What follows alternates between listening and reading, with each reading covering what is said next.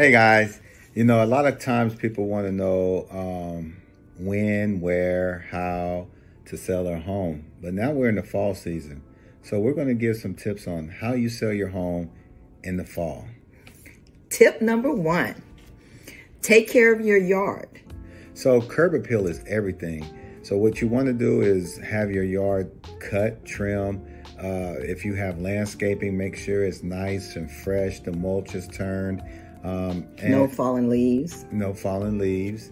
And, because when people pull up, it's the first thing that they're going to see. So you only get one time to make a first impression. Exactly. Number 2, make your home a seasonal atmosphere, like scents, decorations. Right. You can have different, you can have different air fragrances in the home. Not too strong though, but just something that, making sure that your house is smelling fresh. If decorating is one of your things in the fall, hey, make it a little fall-y.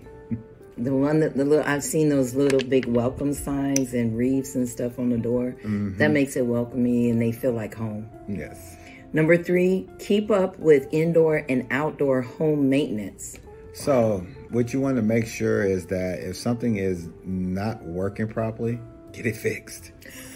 Because it's not working. It's gonna come out sooner or later. So, get it fixed. If you have a home warranty, call your home warranty company and, make sure it falls under their guidelines to make sure that it's taken care of.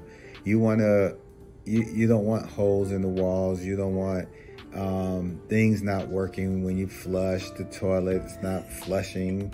AC is hot. AC is hot. Make sure you get your AC service, call an AC company and see how much it costs if you don't have home warranty, just to make sure. It's just like maintaining your body. You have to still do small things to keep it going. And a lot of real estate agents know home warranty companies that if you put your house up for sale, you can get a low cost or maybe even free service for home warranty. Number 4, change out the lighting and your smoke alarm batteries. So when you walk in and you hear that dip, let's get it changed. Unfortunately, most of the homes now, if you don't change all the batteries, they're still going to chirp. So when you change one, change them all so you know that everything is fresh. You just don't want to walk in with the chirping of the birds. But also your lighting. You want to make sure you get bright lights. Change out your lights, and if possible, try to have them all look the same. The same light bulbs. And you want them bright so it can show the brightness of the home when they turn on the lights. And don't have too many colored bulbs. So it may be a little off-putting to visitors. Number 5, declutter the interior and exterior of your home. So this is actually a big plus, because if you declutter, guess what? That's less stuff you have to move. Exactly. So look at the things that you must keep, you must have. If you haven't used it in quite some time, it might be a good time to get rid of it. But also there are companies out there that can come out there and help you declutter and help you organize to get your house move-in ready or move-out ready. Exactly.